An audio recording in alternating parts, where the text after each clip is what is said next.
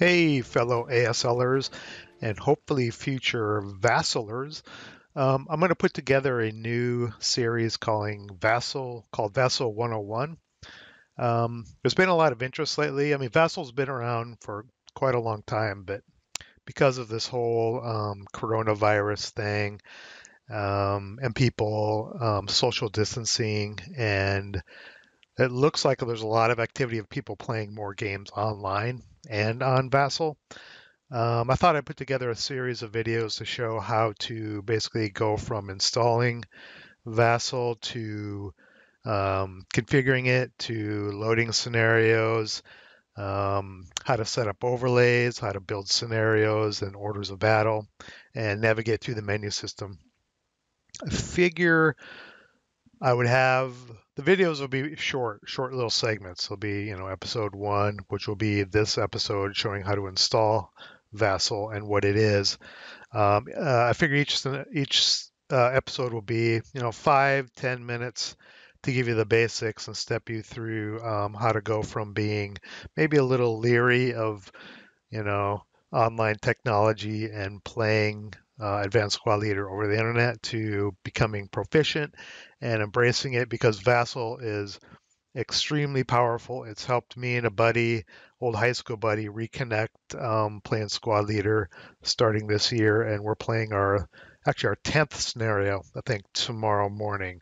So it's really helped connect a lot of people, and I hope it helps you become more active playing ASL and connect with friends or past players or new players, or whatever it is. It's a great tool. So let's jump right in. Um, there are basically three steps to installing VASSL. Let me show you an overview of what the environment sort of looks like. um, there are essentially three parts to getting VASSL to run. There's the client side Java environment. There's the VASSL engine itself, not to be confused with the VASL module, which is the Virtual Advanced Squad Leader module. And then there's the modules themselves. And you essentially need to install them in that order. Java, the VASSL engine, and the Virtual Advanced Squad Leader module. So if we look at the blue outline here, that's essentially your computer running on the Java environment. It's the program language needed or the interpreter needed to run the VASSL engine and for the VASSL module to plug into the VASSL engine. I may be getting the technical parts of this wrong, the detailed parts of it, but this overview is generally how it works. So once you've got the Java environment installed, I'll show you how to do that in a minute, you can install the VASSL engine. And the VASSL engine is basically a virtual board game engine. But the VASSL engine can do nothing without game modules that plug into it, which are shown here on the left. And the red one is the one we're interested in, Virtual Advanced Squad Leader. So the third part of that is you need to download the VASSL Virtual Advanced Squad Leader module that basically plugs in and connects to the VASSL engine that allows you to play Squad Leader through the VASSL engine, connect to the VASSL server, which then allows you to connect to online opponents, which are shown over on the right. Of course, you could choose to not even connect to the server, and you could use VASSL to play games on your computer without having to set up all the components on a table, which sometimes is more convenient. You don't have to worry about cats or kids or whatever messing with your setup. So you can just, have a save game file and load it back up and play it and whenever you want for as long as you want.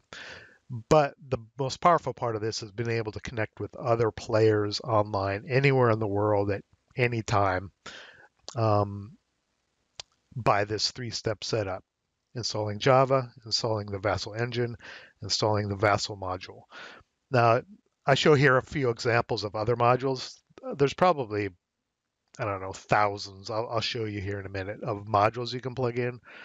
You could install a Panzer Leader module and play Panzer Leader with somebody, Risk, Monopoly, Yahtzee, a whole list of war games, hex encounter based war games that you could play, and I'll show you those in a minute. So the next thing you do, so 3 steps here. Let's go to the first one. Um, you need to install Java. I already have it installed, so I'm not going to do it. You basically just go to java.com, click the download link, and agree and start your free download. Once it downloads, run it, follow the instructions. It's pretty simple. You don't really have to configure a whole lot. I think it installs to its own default directory under the programs directory, sets up the environment so any program that needs Java will find it and be able to run it. The second part of that is the VASSL engine, and the website for that is shown here. Each one is shown here, vassalengine.org. You go here, you click on the most current version is 3.2.17. Click it, download it. But before I do that, I'm going to show you some other things on the website here. So let me show you some of the modules that you can get here. They're sorted by alphabetical pages. So I'm on, I guess, the numbers page, and A here. So if you wanted to play, I'm not sure if VASSL's under V or Advanced Squad Leader. Let's look down here, see where it is. Yeah, Advanced Squad Leader. Actually, that's funny. They have the Advanced Tobruk system as well, a module for that. I did not know that. But if you wanted to play like Panzer Leader or Panzer Blitz, for example, fairly popular older hex encounter game, you just hit the P, got Panzer Leader, Panzer Blitz. You can see all just under P through S, there's, I don't know, a couple hundred here of different games that you can download, including Pizza World, whatever that is. So let's go back to the main VASSL page and let's download that. It takes you to some download, SourceForge for download. Go ahead and save that, and I don't know where it's going to save this. Okay, here's where it saved it. I'll come back to that. I already have VASSL installed. Let me see if I can install another instance in a different directory without it hosing things up. If it hoses it up, I can fix it after the video. I've installed this a bunch of times. Let's see. VASSL, most common options, choose image. I've never done the custom. Let's take a look. I may have this, I might have to put this in a different directory. Programs. Yeah, I've got it there already. I'm just going to put an X in front of it. You can just install it to the base directory because you probably don't already have it installed, but let me just do this. You can choose to put shortcuts on your desktop in your start menu, or if you have a quick launch bar. I'm just going to put it on my desktop for now.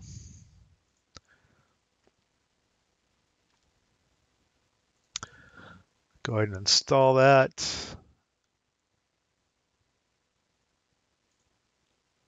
I'm not going to run it right now. I'm going to go get let me delete this. Otherwise, I'll forget it's there. Now that we've got the engine installed, we need to go back and get the VASSL module, the squad leader part of it, that will plug in to the engine, and that's at vassal.info. And I've already got that loaded up in a window here. It looks like this. You can go to the download section here. The most current version will be at the top. Current version is 6.4.4. You can also get boards here, but I believe if you set up a scenario in VASSL, it'll automatically download the boards for you if you don't want to go grab them manually. Let's see, let's save that. I'm gonna have to.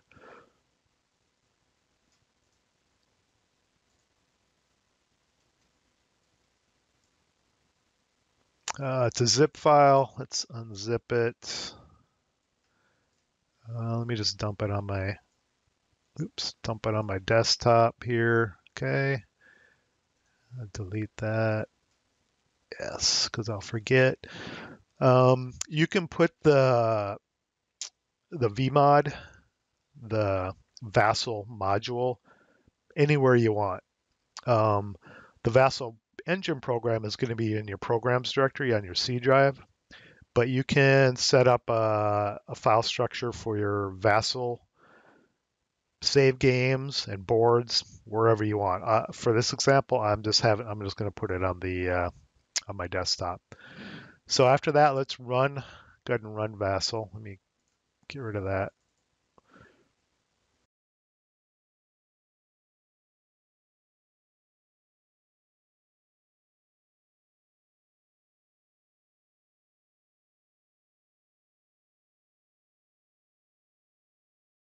So go File, Open Module.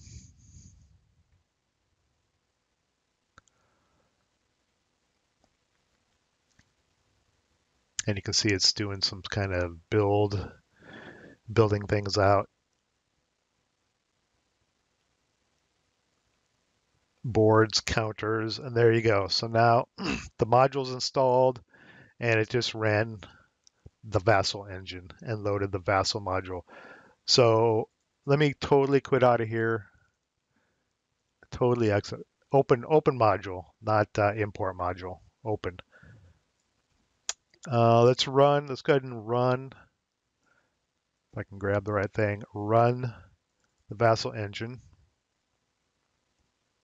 Now you can see VASSL's installed. So to run VASSL, you have that module installed. Just double click it now.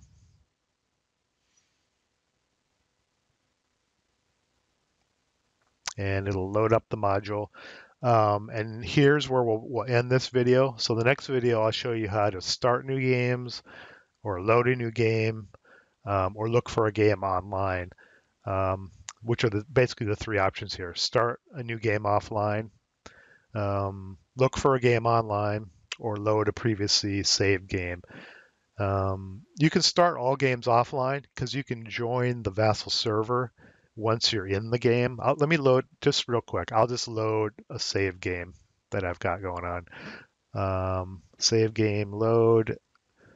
Here's a scenario we're playing tomorrow versus my buddy Scott. I'll load that up. It's already popping up with the window to the directory that I've been working in. You would have to navigate to a window if you're opening a save game. So let me just open this up. So it's loaded, then you hit finish once it finishes loading. And it should pop up into the VASSL module. And here's what it looks like. So fairly simple. I'm playing the Americans tomorrow. That's my setup. I have no idea how good it is. We'll find out. So this is where we'll end it. Next time I'll show you in a little more detail on how to load scenarios or maybe even find pre-existing scenarios and how to connect to the server or how to connect to somebody else who's online and create rooms and that sort of thing. So if you want to see something else included in these future videos, leave a comment below. Or if you have any comments in general. Hopefully you find this useful and we can get some more people fired up about joining in playing VASSL games online. There's been a lot of activity lately because of, again, this isolation thing that's going on. And I think there was a tournament going on this weekend, but it's been great to go into VASSL and see, 20, 40 games going on in different rooms. That's really great. So until next time, roll low.